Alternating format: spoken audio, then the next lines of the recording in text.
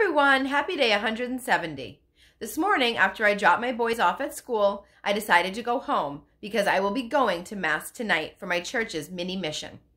Every Tuesday, Father Andrew has invited a different priest to come, celebrate Mass with us, and then give a talk on a specific topic. Tonight, we have Father Drowan coming.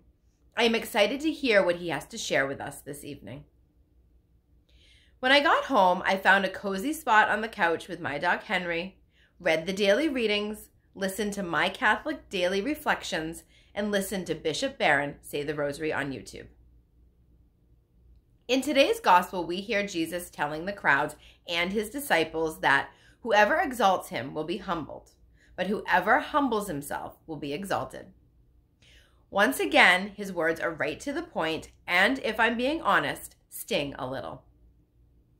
To me, being humble is one of the most difficult virtues to practice. It takes a whole lot of work and awareness.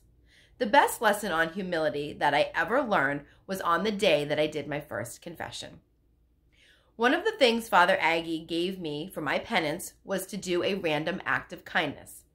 Seems simple enough. I'm a nice person, I thought.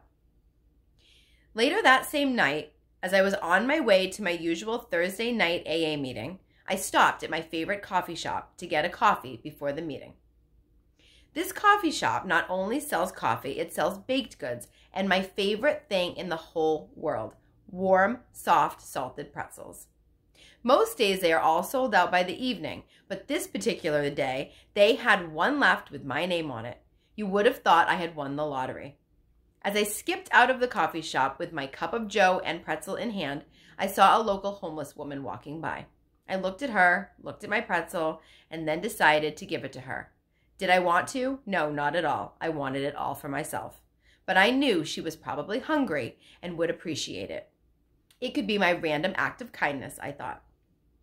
So I went over to her and handed over my winning lottery ticket. She looked at me surprised and asked, "What is it?"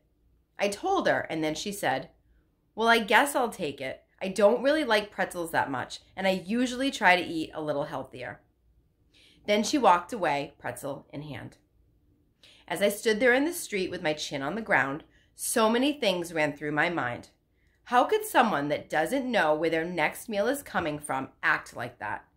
She didn't even thank me. I should ask for it back. Who does she think she is? Then, out of nowhere, in the middle of all the chaos in my head, I heard a voice ask me a question. Who do you think you are? All of the noise in my head immediately stopped. I knew then that God was teaching me a lesson on humility. That day, instead of getting to eat a nice warm pretzel, I got to eat some humble pie. I hope all of you out there have a blessed day 170.